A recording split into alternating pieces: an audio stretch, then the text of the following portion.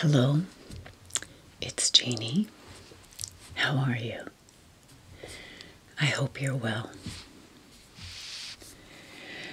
Today's video is the book review for September, and I know it's October 2nd today when I'm posting this because I'm just running so behind on things.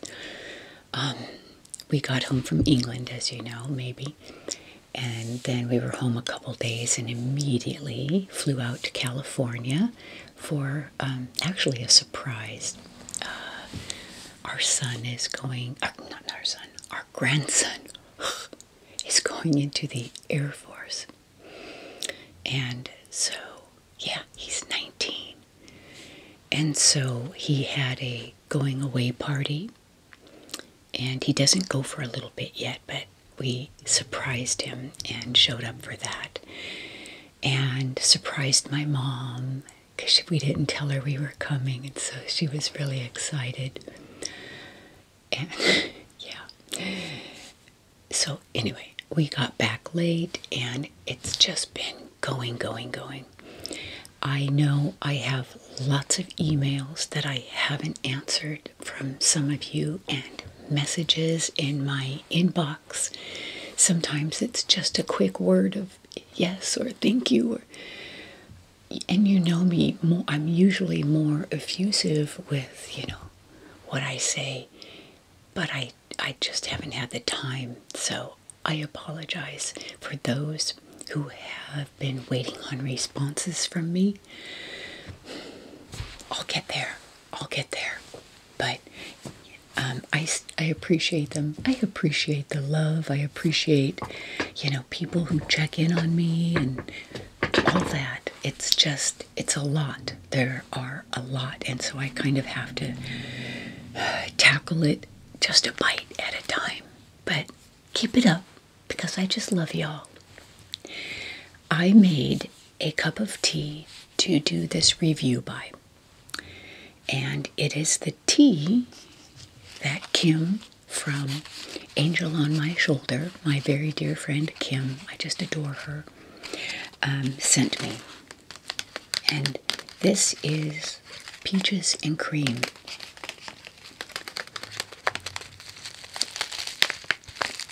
And in this packet, it's loose leaf tea, and so there is enough here for 3. So thanks, Kim. I've been busting into this stuff. So I have it here. I'm going, ooh, do you see the steam?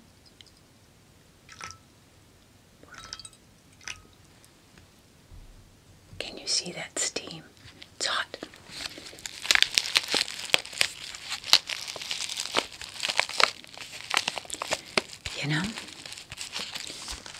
I'm also going to set the mood and light the candle. She said, spiced woods. Okay. Some of you know I'm not very good at lighting matches, but I'll do it away from the microphone.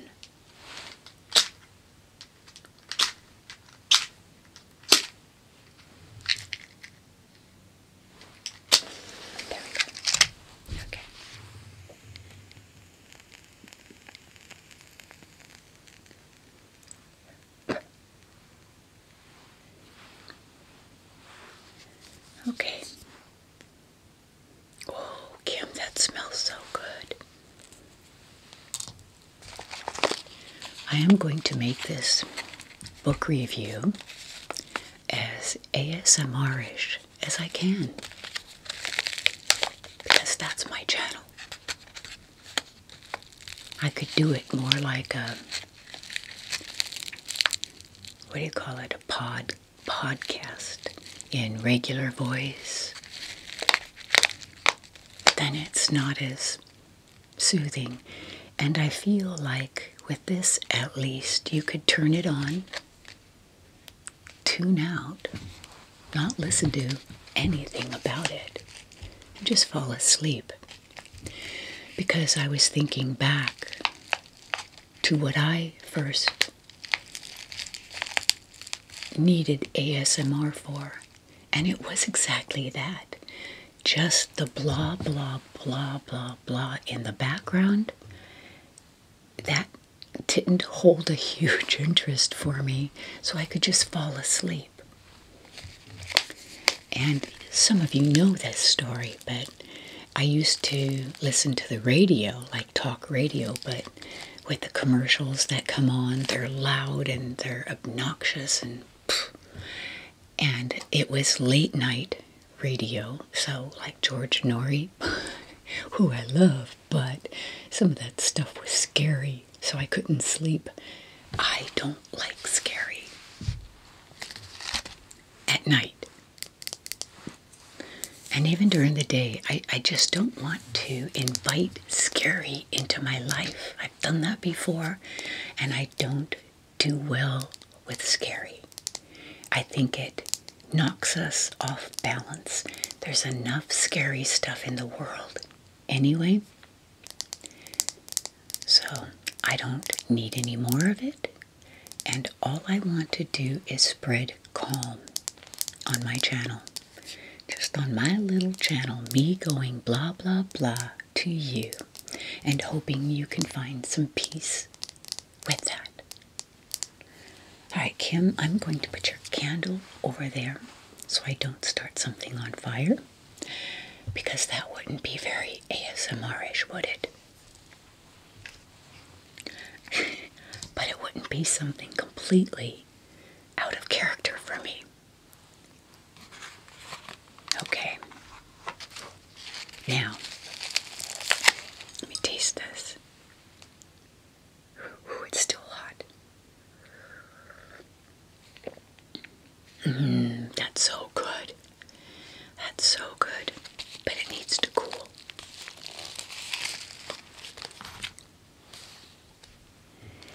Peaches and cream. It's made with China white tea and peach. All right.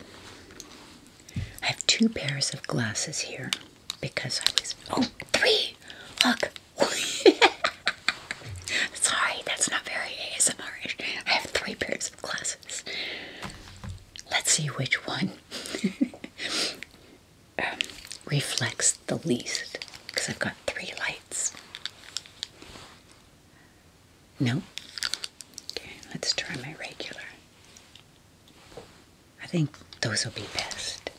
3 pair, Janie. Okay, I have some notes here.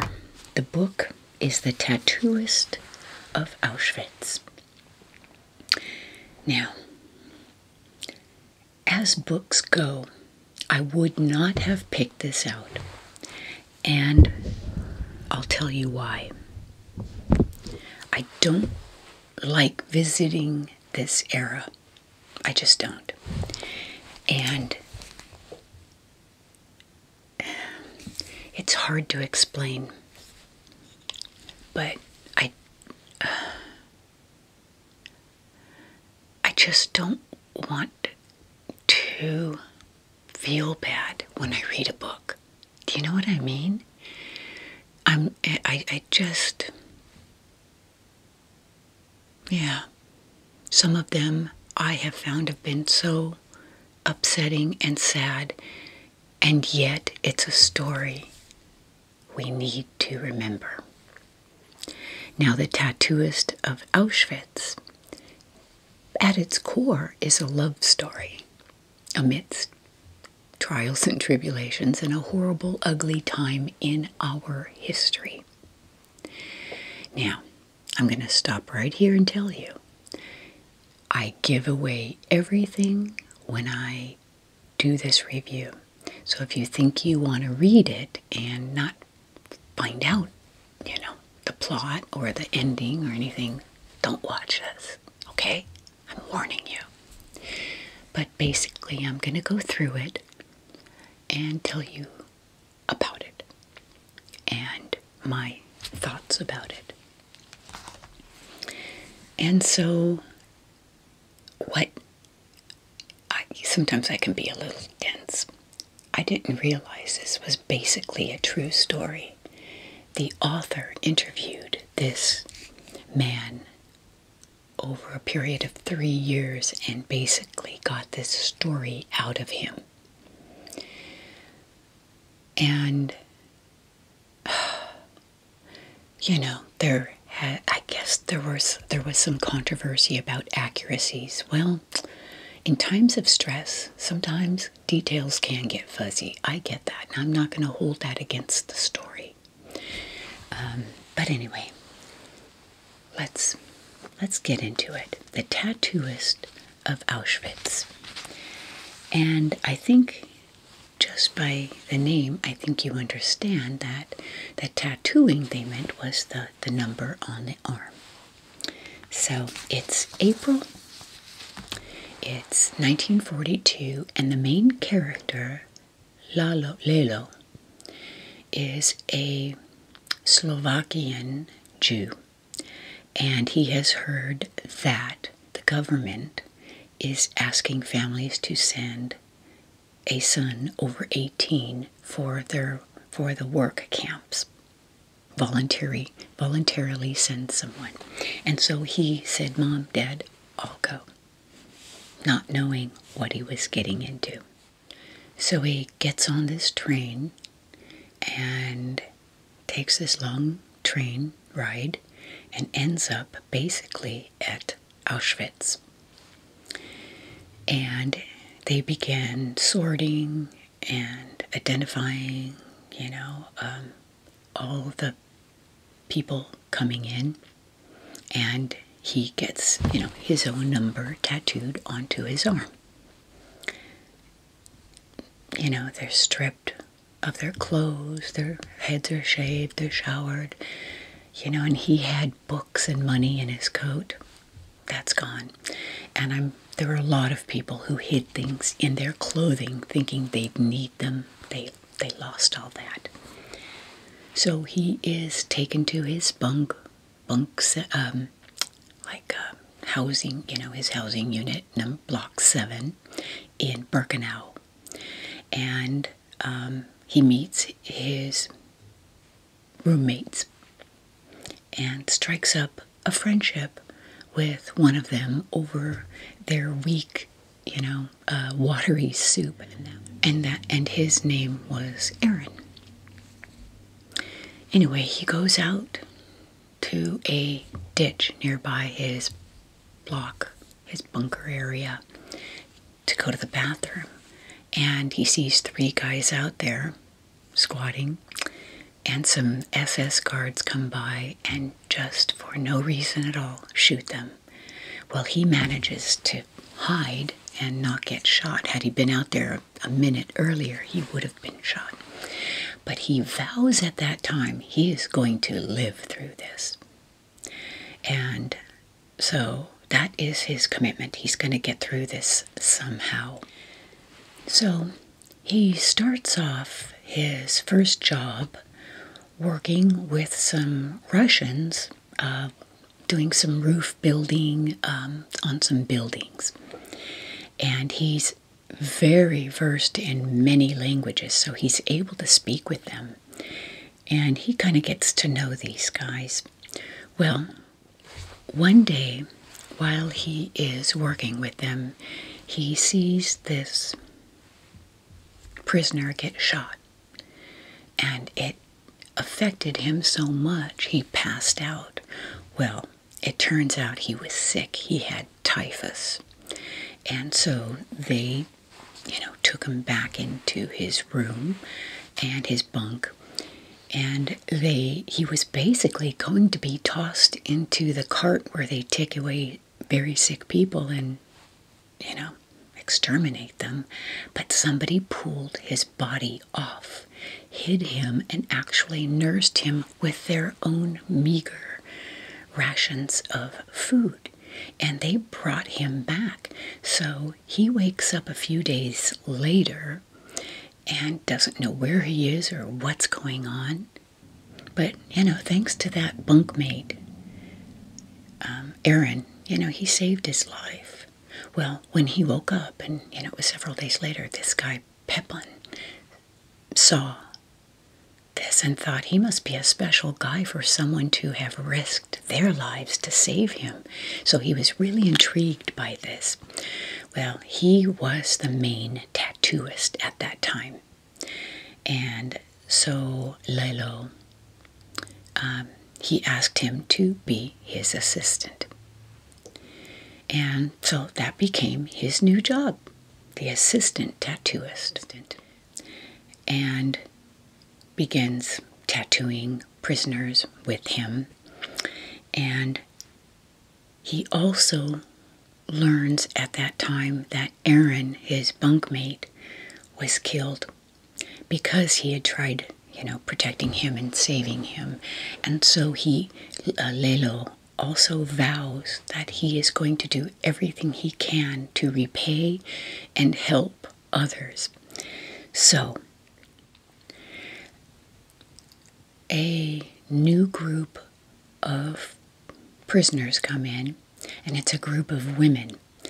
And Lalo says, I can't do this to a woman. And he is reminded, if you don't, someone else will, and you won't have this job. So he does. And as he's doing it, this one woman, he's doing her arm, one of the SS come over, and he takes her face, and he's looking at her, and he says something, and she is going to say something back, which would probably get her killed. But Lalo squeezes her arm and says, with his eyes, don't do it. And so she was quiet. And it was probably that saved her life. So here she is, her head is shaved, and, she's getting her tattoo. But she and Lalo look at each other, and you kind of know this is it for him and her, and, they smile at each other. And it was that smile that just uplifted him. And so she's on his mind for the most part from now on. Her name is Gita. And she doesn't tell him right away. All he knows is her number.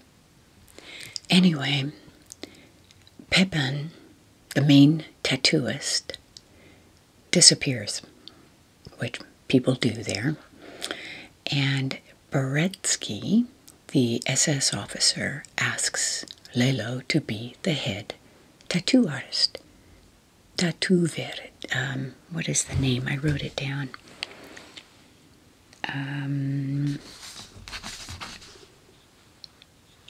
Tattooist. And at first he doesn't want to, but then he realizes, it's a job, and he will be gentle with people. He's not going to be unkind, and he's going to find ways to be gentle, and this could be his way. So he's working with this kind of young punk Beretsky, the officer, and kind of getting to know him a bit. He has a new assistant named Leon, and also begins to use this relationship, this banter that he and Beretsky have, to find out more about Gita, who, again, he doesn't know her name, just her number. And he asks a favor. Can you go to her and ask her to meet me this Sunday, when he has his day off? And this guy, Beretsky, did, but he said, you owe me a favor, which is kind of scary. But anyway, he does. He ends up meeting her by one of the buildings and kind of starts getting to know her and finds out that her name is Gita, but she wouldn't give her last name. So because Lalo is now the head tattooist, he is in a different block, and he actually gets more food. Now you think he would be eating that food, but he doesn't do that. He saves it, and he divides it among his bunkmates and others who need it more than him. And so you start seeing his generosity right away. On one of his days off, he's walking around and he sees these two guys working on a building something, some big structure, and their names are Victor and Yuri. And he starts chatting with them, and Victor reaches into his bag and gives him some sausage, which was so kind. And again, instead of eating it, he takes it back and he shares it with the others. But he tells Victor, I will pay you back, and I will thank you for your kindness. And he says, you don't have to do that, but Lalo wants to. So there are women whose job it was to go through all the possessions that were confiscated from the prisoners. And so he bribes them with sausage and some other things that he's getting from Victor and Yuri to start giving him those things.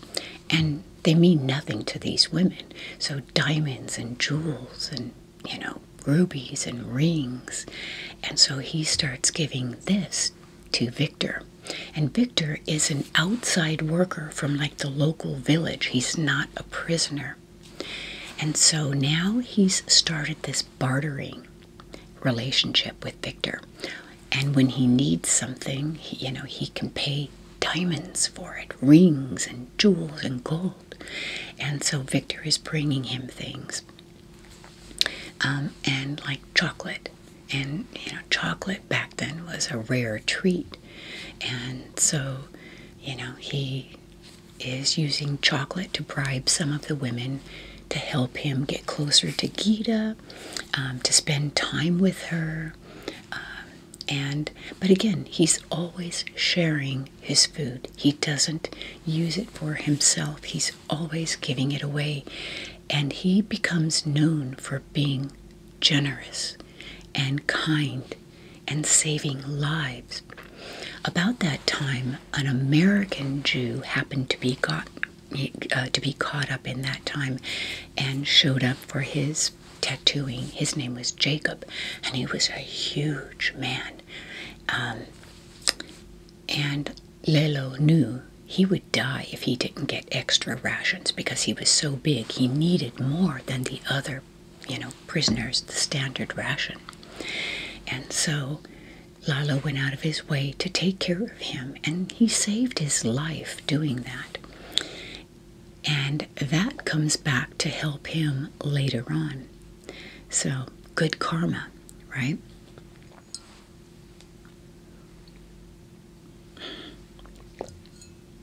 That's so good. Oh, Kim. Well, so this is going on. He's seeing Gita more, using, and feeding the camp, sneaking in extra bites of sausage for them, giving them from Victor. He gives these gals extra food. They give him the jewels, and he's got this whole economy going that is really saving lives. And now at this time, Gita falls ill with typhus. And so he gets Victor to get some medicine. Now, if you're sick, it's very likely you will die or be given up to, be killed because you're worthless. So he convinces them, her bunkmates, to hide her and feed her until he can get her medicine, which he does, and saves her life. So this whole bartering system is really helping them. When she wakes up, she understands that she loves him. Gita loves Lalo too, and they start talking about a future, which, how can you in such bleak, bleak times? But they do. And that is each other's hope and driving force, is the love that they've found with each other.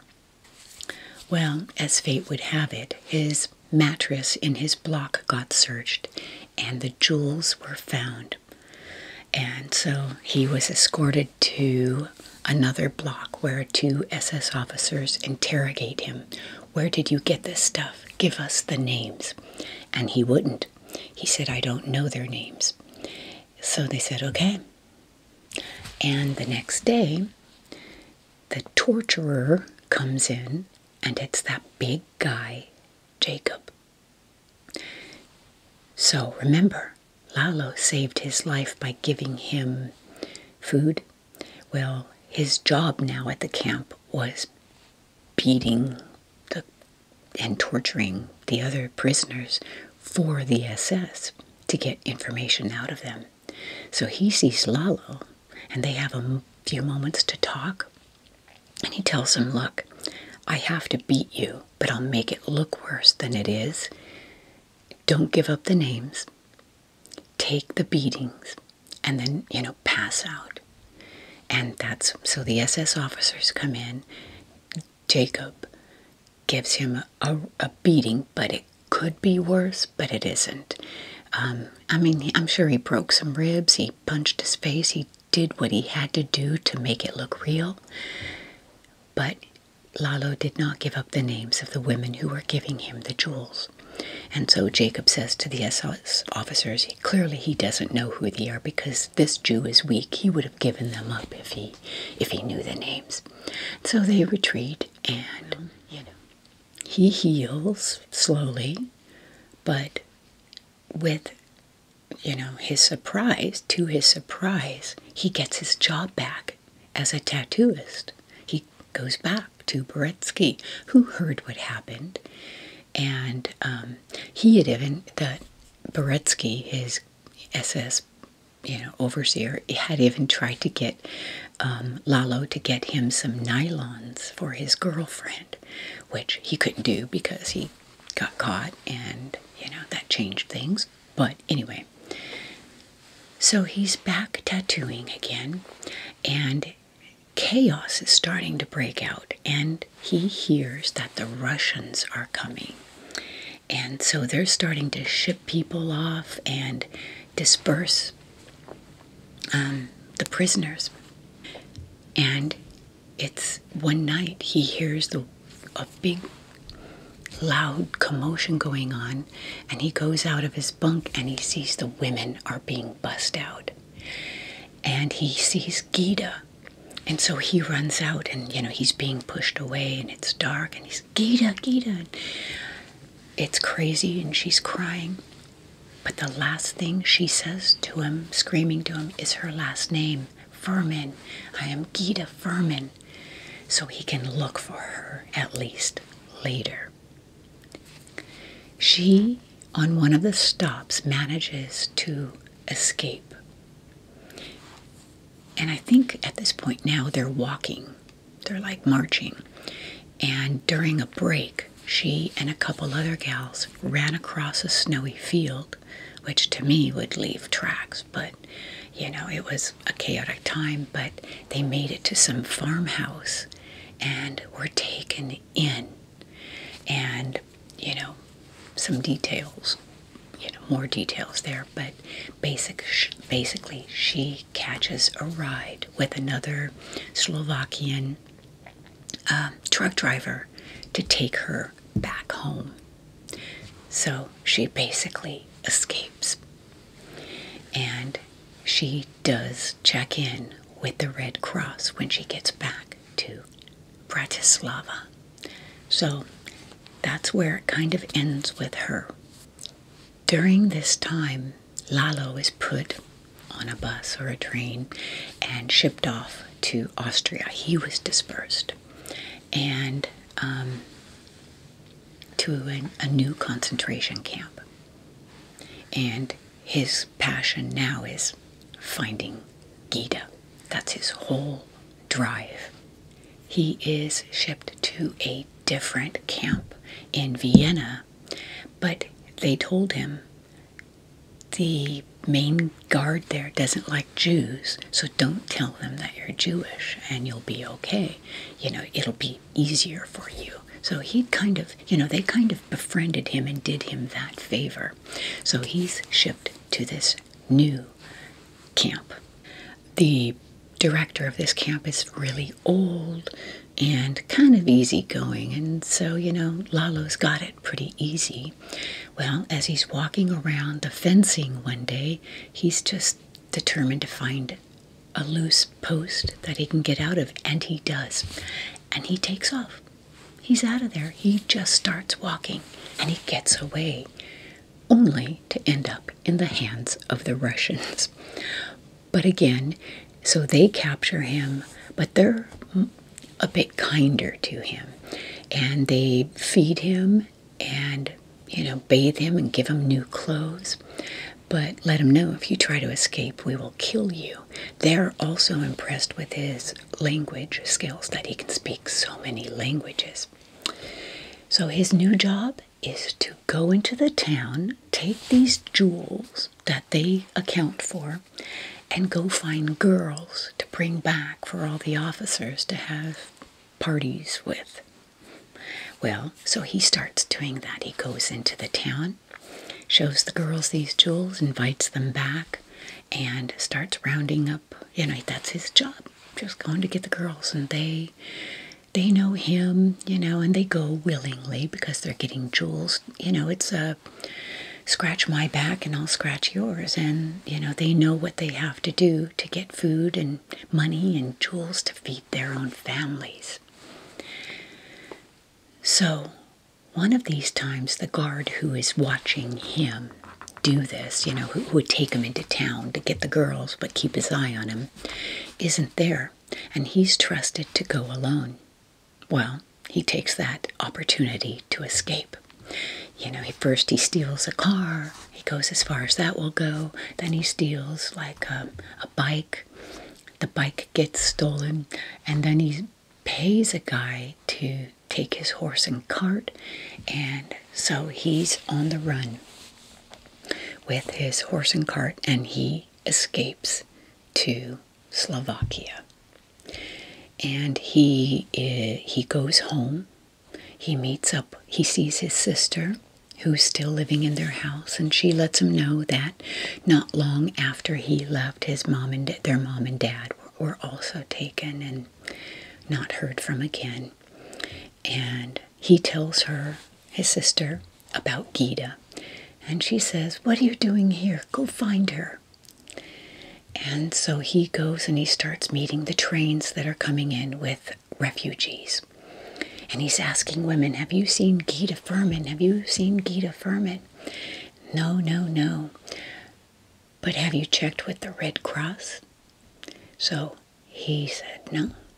So he and the horse and cart, I get chills at this part, are heading toward the Red Cross. And he sees 3 girls, women, walking toward him. And one of them is Gita.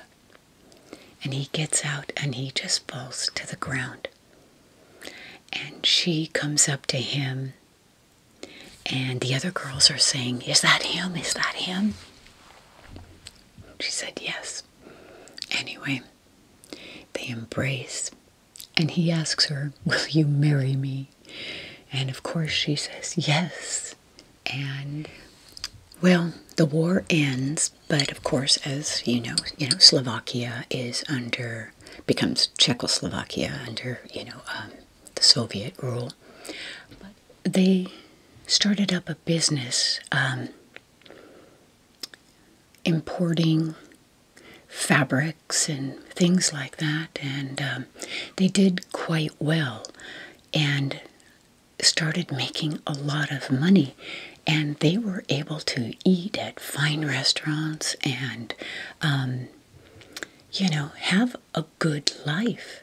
Now, what they were doing with a lot of their money was sending it to, in support of setting up a Jewish state in Israel. But again, this was all in a smuggling capacity. And he had a partner, Lalo did, they both did. Oh, and he changed his name, by the way, to Sokolov. Just after, that was the married name of his sister's husband. So he changed his last name to Sokolov. Anyway, his partner went through a divorce. His wife, out of spite, outed them for what they were doing and, smuggling out this money. And, so she was a rat and they got caught doing this. Well, after they were ratted out, their business was nationalized. In other words, it was taken over by the Czechoslovakian government. And he was sentenced to 2 years in prison. And, for depriving Czechoslovakia of its wealth by sending it away. Well, they were smart enough to put aside a hidden stash, and because of that, and there's a lot of detail here though, but while he was in prison, Gita was able to bribe some officials to get him out. And so, like on a temporary leave, because they thought he was going crazy, and so while he was out on his temporary leave, they escaped. And they were able to get on a truck and head to Vienna. And from Vienna, they went to Paris and lived in Paris. And then from Paris, they went to Australia. And lo and behold, which she never thought she could, especially after being so malnourished during the war, she actually got pregnant and they had a son. And so that is how it ends. And kind of a happily ever after. Now, would I recommend this book? Sure, I would. If, you are interested in that kind of thing, love story out of an extremely hard time. So it was well done. The sad parts weren't too sad. The hard parts weren't too hard. It was done, I think, with some really good balance and showing humanity, which I really appreciate on all sides. The prisoners, some of the guards, the German guards, the Russians, the gypsies that would come into the camp because they were the lowest of the low, but they were really good at protecting their own and Lalo. And so there are glimmers of good in it all, and that is what I like. So that is the Tattooist of Auschwitz. And I'm having trouble with my camera overheating, and I don't know why, which is why I have to do a lot of weird cuts because it's blacking out. So I will sign off for now, finish my tea, and get ready to plan my next video with you. I do like sitting down doing this because it is a time for me to be calm and centered. And it makes me take time to pause because I've been going 100 miles an hour.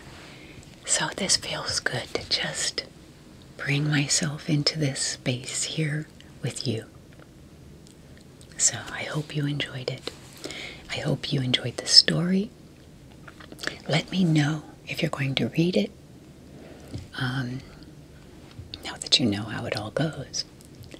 I hope this brought you some quiet, relaxing, blah, blah, blah, if anything. And I appreciate you. Give me a thumbs up. It's good for the algorithm, if you would, please, if you've stuck around this long. And I will sign off for now. I appreciate you. I thank you. I wish you all well. And I'll see you in the next video. Goodbye for now.